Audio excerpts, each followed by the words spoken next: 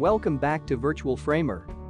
This video will explain the various parts of the Settings tab, your Virtual Framer's default settings, and what they are used for. Click on the Settings tab. The Default Directories group is where you assign the directories where you have your art, frame molding and matte images stored. If you have a central network storage for images, you can assign them here. The Art directory is where you store images of your art. The Molding directory is where you store your images of your frame moldings. The Matte directory is where you store your images of your mattes. The drag and drop feature will only work with the default directories that you set.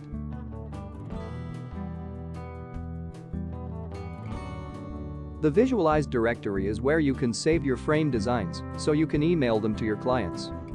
The Staging directory is where all temporary files are stored. You might want to clear the contents of this directory on a regular basis. You also want this to be a local drive.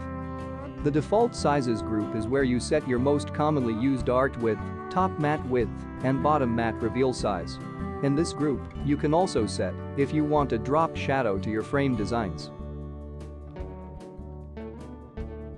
The Wall Colors group is where you can select and set your most commonly used wall colors.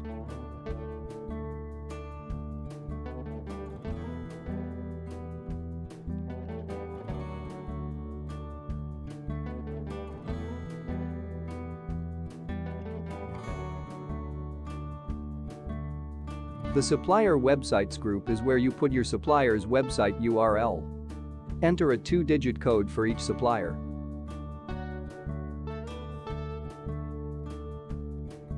The code you enter will be used as labels for buttons in the Capture tab.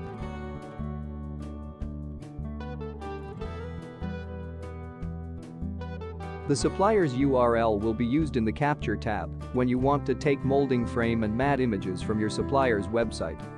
Do not forget to click on the Save button to save your changes. Thank you for watching.